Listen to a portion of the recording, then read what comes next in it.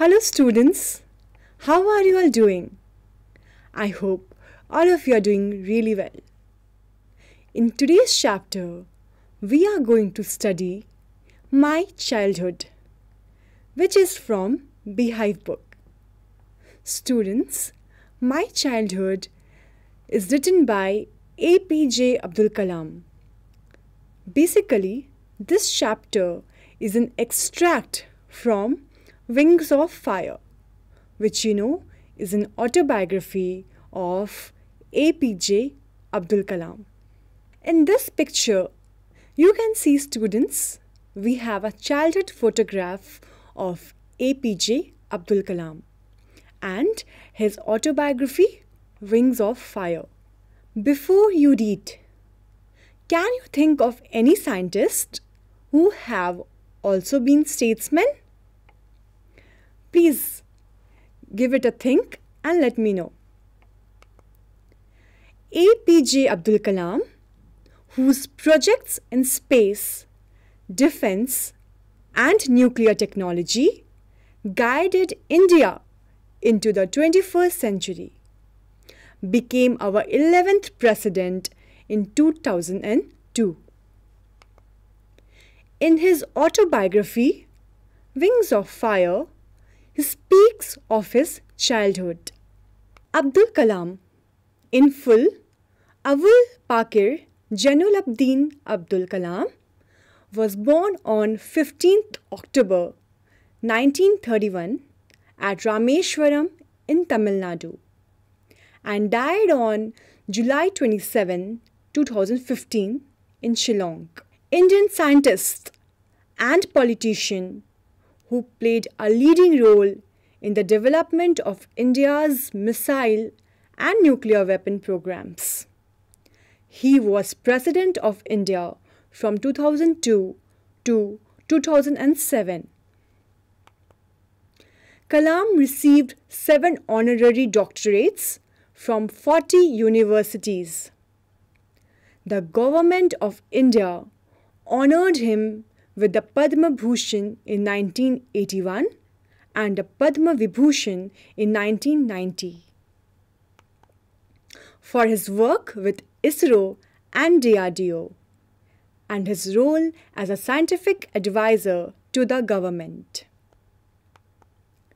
In 1997, Kalam received India's highest civilian honor, the Bharat Ratna, for his contribution to the scientific research and modernization of defense technology in India.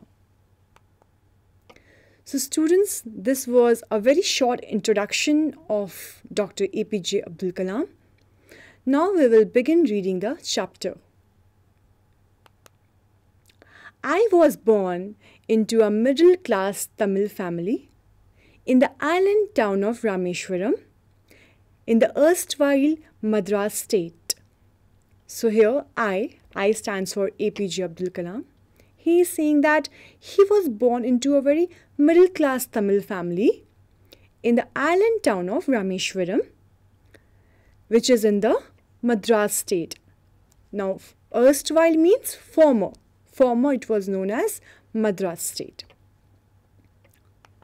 My father, Jainul-Abdin, had neither much formal education nor much wealth. So here you can see the picture of his father, Jainul-Abdin. He is saying that he did not go through formal education. Neither did he had much wealth. Okay. Despite these disadvantages, he possessed great innate wisdom and a true generosity of spirit. So APJ Abdul Kalam is saying that despite these disadvantages, despite that he did not have formal education, he did not have much wealth, but still he was having great innate wisdom and true generosity of spirit. Innate means a quality which is inborn in one's nature, okay, from birth. And generosity means the quality of being kind and generous. He had an ideal helpmate in my mother, Ashi Amma. I do not recall the exact number of people she fed every day, but I'm quite certain that far more outsiders ate with us than all the members of our family put together. So, APJ Abdul Kalam is saying that his mother, Ashi Amma, she was really kind as she used to feed a lot of people every day, because he did not recall how many exact number, but he was very sure that more outsiders came to have meal with them than all the family put together. I was one of many children, a short boy with rather undistinguished looks, born to tall and handsome parents. So here we have a picture of APJ Abdul Kalam with his parents, right? And he's saying that I was very ordinary looking. The word undistinguished means very ordinary. So he's saying that I was really born to a tall and handsome parents, but I was a very short boy with ordinary looks. We lived in our ancestral house, which was built in the middle of the 19th century. So they were living in the ancestral house, the house which belonged to their ancestors. The family have been living in that house for generations, which was built in the middle of 19th century. And here we have a picture of the house. You can see here. Yes. It was a fairly large pakka house made of limestone and brick on the Mosque Street in Rameshwaram. So the house was large pakka house made of limestone and brick, and it was situated on the Mosque Street in Rameshwaram. Yes. So this is a picture of the house which is renovated. Okay, this is how his house looks currently. My austere father used to avoid all inessential comforts and luxuries. However, all necessities were provided for in terms of food, medicines, or clothes. So APJ Abdul Kalam is saying that his father was very austere. It means simple, strict, and severe. He did not like spending money in things which were only meant for comfort and luxury. But he made sure that all the necessary things like food, like medicine or clothes were given to the family members. We can relate to APJ's father, right? All our father, they are typically like this. They are very strict and they also know where to spend their hard-earned money. They don't want to waste money on things which are very temporary, which will give us happiness for only short time, right? So his father was also like that, and he used to, very wisely spend his money and not just spend on things which are meant for luxury. In fact, I would say mine was a very secure childhood, both materially and emotionally. So these lines are very touching, that he's saying that I would say mine was a secure childhood, both materially and emotionally. So from these lines, we can see a quality of APJ Abdul Kalam. And what quality are we talking about? It is that of a gratitude. You can see that he has an attitude for thankfulness. He was happy. He was grateful for all the little things he had. Okay, he is not complaining that, oh, why my father was like that. He did not provide us, luxury things and comfort. Rather, he is saying that my childhood was very secure, both materially and emotionally. I got a lot of love, a lot of comfort from my parents. So students, we all must learn from him that this is the quality we must possess. Being grateful, showing the attitude of gratitude for the things we have in our life, instead of complaining of the things we don't have. Because we all know that our parents really are working hard to provide us with the things we really need. So, instead of complaining, we all must develop a habit of being grateful, of showing our gratitude for all the great things we have in our life. Okay, now let's move forward. The Second World War broke out in 1939 when I was just 8 years old.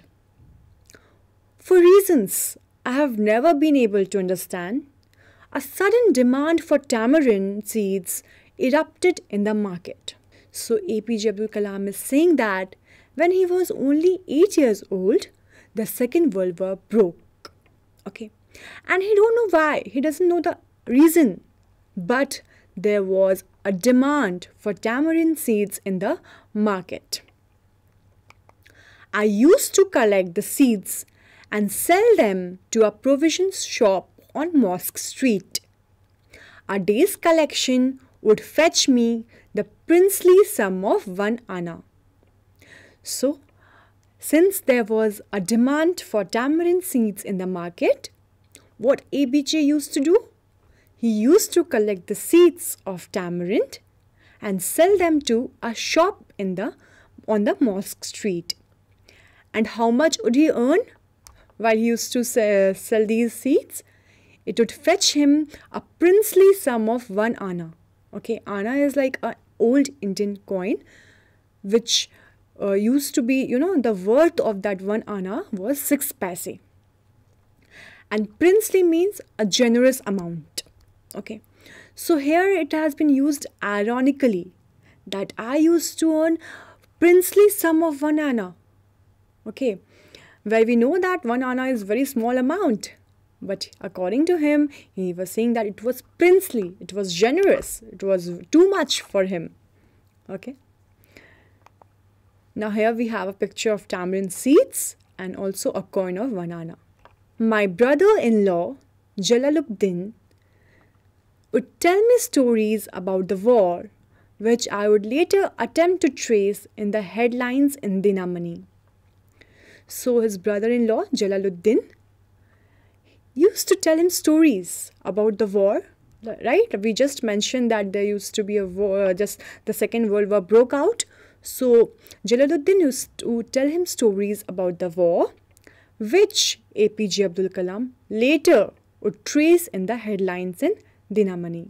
So Dinamani is a Tamil newspaper, and here we have a picture of Dinamani. Okay, our area, being isolated, was completely unaffected by the war. So as we know that there was Second World War going on, there must be some casualty and some, losses. But APJ Abdul Kalam is saying that since our area was isolated means in a far away place, in a remote place. Since it was isolated, there was not much, casualty by the war. It was unaffected by the war. But soon India was forced to join the Allied forces, and something like a state of emergency was declared. Now, India has to join the Allied forces. Allied forces here means the armies of UK, USA and Russia during the Second World War. The first casualty came in the form of suspension of the train halt at Rameshwaram station. Now, till now we know that there was no such casualty, it was not affected, but now the first casualty had come. And what was that? It came in the form of the suspension of the train halt. Halt means train stop. Okay. So from now, the train will not stop at Rameshwaram station. Casualty means loss. The newspapers now had to be bundled and thrown out from the moving train on the Rameshwaram road between Rameshwaram and Dhanushkodi. So now as the casualty had come, the trains will no longer stop at Rameshwaram station. So what happened? The newspaper They had now to be bundled and they have to be thrown out of the moving train on the Rameshwaram road between Rameshwaram and Dhanushkodi. That forced my cousin Samsuddin, who distributed newspapers in Rameshwaram, to look for a helping hand to catch the bundles. And as if naturally, I filled the slot. So now someone had to catch the bundles, which was to be thrown from the moving train. And what happened? APJ's cousin Samsuddin, he thought that I have to look for a helping hand. And as if naturally, very naturally, APJ Abdul Kalam filled the slot. Filled the slot means filled the vacant position of someone to catch the newspapers which was to be thrown from the moving train. Samsuddin helped me earn my first wages. Half a century later, I can still feel the surge of pride in earning my own money for the first time. Now, APJ Abdul Kalam was really proud of himself and he felt very happy that because of Samsuddin, he was able to earn his first wages. Half a century later, a century is 100 years. So after 50 years, still he can feel that surge. Surge means a sudden forward or upward movement. So he is having a very proud moment that he was able to earn his own money for the very first time by selling newspapers. Every child is born with some inherited characteristics into a specific socio-economic and emotional environment and trained in certain ways by figures of authority. So now APJ Abdul Kalam is saying that every child is born with some inherited characteristics. Inherited means the characteristics which you inherit from your parents. You take from your parents. Like someone can take good height from their parents. Someone can also inherit, color of the eyes, brown eyes or green eyes or blue eyes. So some characteristics which we take from our parents are inherited characteristics. And he is saying that every child is born into a specific socio-economic and emotional environment. And they are trained in certain ways by figures of authority. Now, figures of authority means a person who has powers to give orders or to make decisions. We have our figures of authority. Like for a child, who is a figure of authority? Their parents are figures of authority for them. When they come to school, their teachers, their principal, they are the figures of authority for them.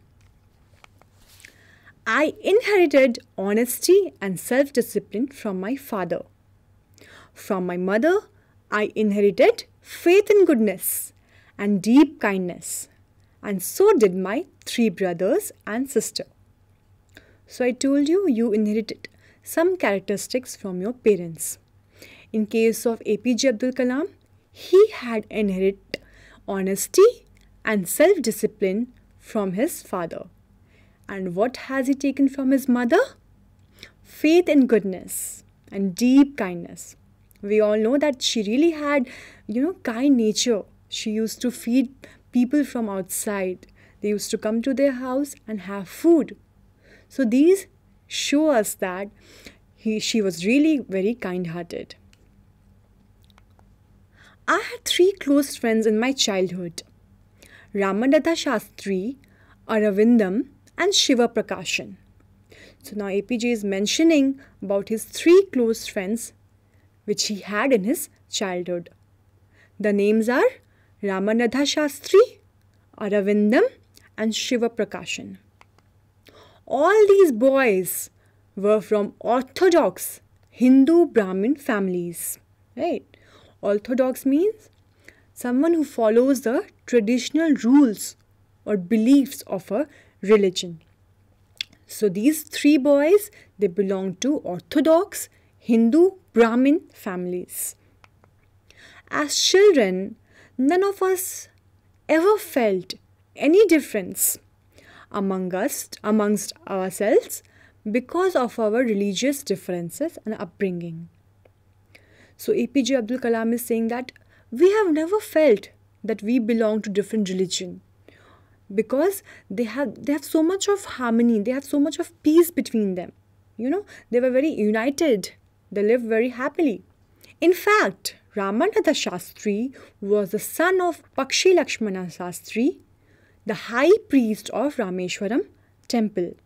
So here we have a picture of Rameshwaram temple, and APJ Abdul Kalam is saying that Ramanatha Shastri, who was one of his very close friends, was the son of the high priest Pakshi Lakshmana Shastri. Later, he took over the priesthood of the Rameshwaram temple from his father. Aravindam went into the business of arranging transport for visiting pilgrims, and Shiva Prakashan became a catering contractor for the Southern Railways.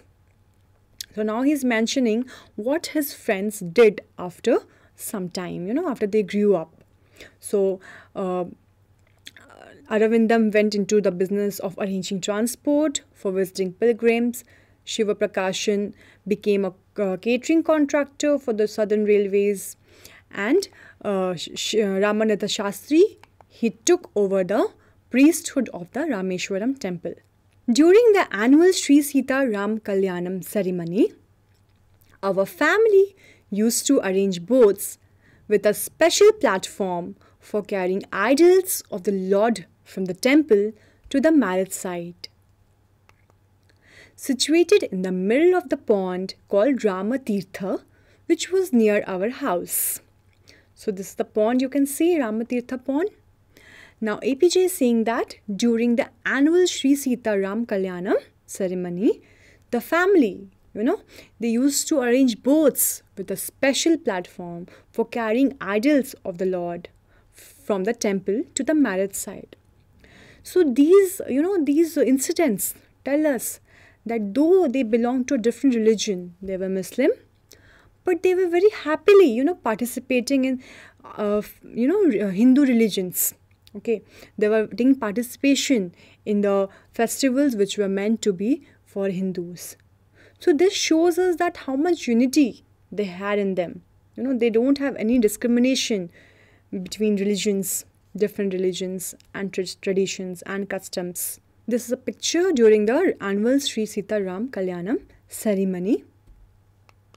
And this is the same picture. You can see how they are, people, Hindus and Muslims, they are going together, how much unity they have in them. They are celebrating the festival together. So it's really nice. We should also learn from them.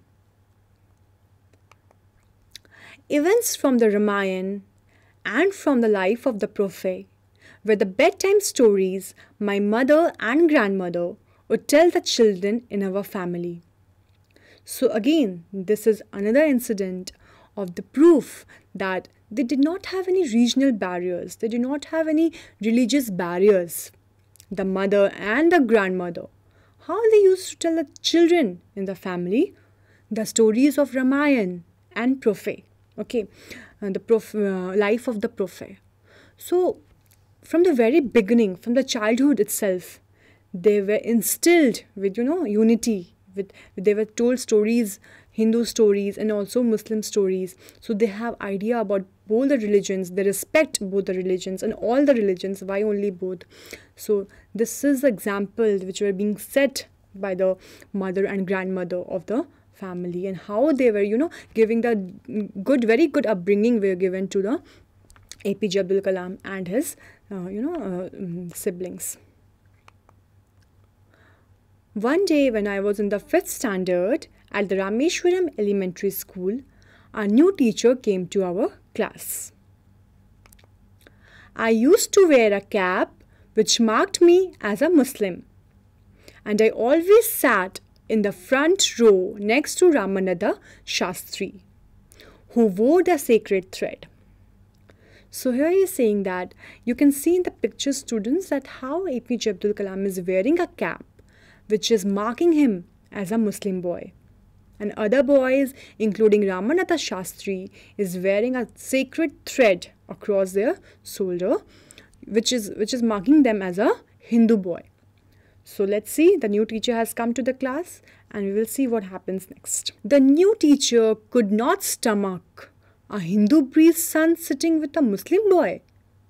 In accordance with our social ranking, as the new teacher saw it, I was asked to go and sit on the back bench. So the new teacher who has come to the class, he could not tolerate, he could not digest that how a Hindu priest's son, right? He's sitting with a Muslim boy. Like the Muslims, they were seen as, they belong to low ranking according to the new teacher. So APJ Abdul Kalam was asked to go and sit on the back bench. He was not allowed to sit in the front row with his friend. I felt very sad, and so did Ramanatha Shastri. He looked utterly downcast as I shifted to my seat in the last row. So downcast means sad or depressed. So they both, they were feeling very sad, and how this new teacher, they separated the two friends, Ramanatha Shastri and APJ Abdul Kalam, just because of he saw that there should be a social ranking. People who should sit according to their social ranking. This was a really bad act by the teacher. The image of him weeping when I shifted to the last row left a lasting impression on me. After school, we went home and told our respective parents about the incident. So students, we will read the chapter till here only.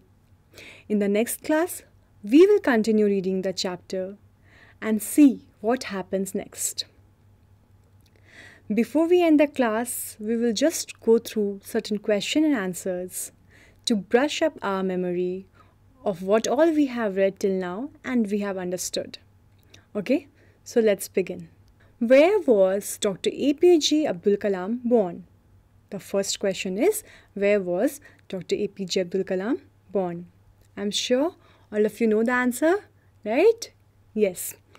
He was born in the town of Rameshwaram, Tamil Nadu. So now it is known as Tamil Nadu, but erstwhile it was known as Madras. The next question. What was the age of Dr. APJ Abdul Kalam when the Second World War broke out? So I told you that he was only 8 years old, right, when the Second World War broke out. The next question. In what ways his childhood was secure? Do you remember, students? I told you, right? He says that my childhood was very secure, both materially and emotionally. So this, from these lines, we knew that he had a feeling of gratitude. He was provided with all the necessities like food, medicine, and clothes. Also, his parents dearly loved him and cared for him. So this is how we can say that the APJ Abdul Kalam's childhood was really a secure one. All the three close friends of APJ Abdul Kalam belonged to Orthodox Hindu Brahmin families. Now you have to tell whether this statement is true or false. I hope all of you know. I told you that yes, it's true that all the three friends, Ramananda Shastri, Aravindam and Shiva Prakashan, they belong to Orthodox Hindu Brahmin families. Kalam's family never arranged boats during the annual Sri Sitaram Kalyanam ceremony for carrying idols. Is this true or false? Yes, rightly guessed, it is false. Because they always used to arrange boats during the annual Sri Sitaram Kalyanam ceremony. The new teacher asked Abdul to sit on the back bench corresponding to the social ranking. Yes, we have just discussed that he told Abdul to go and sit on the back bench. It is true. And looking at this, his friend Ramanatha Shastri was weeping, right? He did not like the attitude of the teacher. Why is he asking my friend to go and sit on the last bench? Because as friends, they never saw any difference amongst them. No difference based on religion, caste. So they were really, living happily and in a harmony. But this teacher had asked Abdul Kalam to go and sit on the backbench. After facing social inequality at school, both the children kept it as secret and did not inform anybody about it. So is it true or false? Yes, it is false, because they went home and they informed their parents about what has happened in the school. So do you think they have done the right thing by informing their parents? Yes, definitely yes, because something which happens at school and you think it is not right, it's wrong, you should certainly go and inform your figures of authority, your parents, about it, because they will see how to handle the situation in a correct way. Okay, so we should never keep these things as secret from our parents. We should go and tell them about the problems or any difficulties we face in our school. Okay, so this was the end of the question answers, and I really hope all of you have understood the chapter, all of you have liked the chapter, and you are looking forward to know what happens next. So we will meet in the next class. Till then, take care.